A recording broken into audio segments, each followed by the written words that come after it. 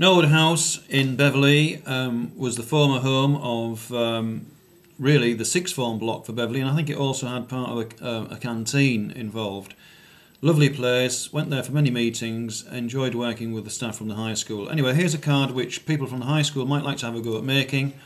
Contact me if you would like a copy, Mr. Geekie at the grammar school in Beverley, and I'll send you a copy.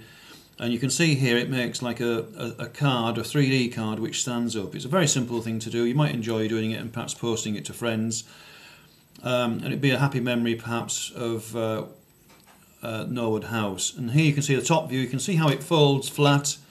It will go in an envelope. Just show you this again.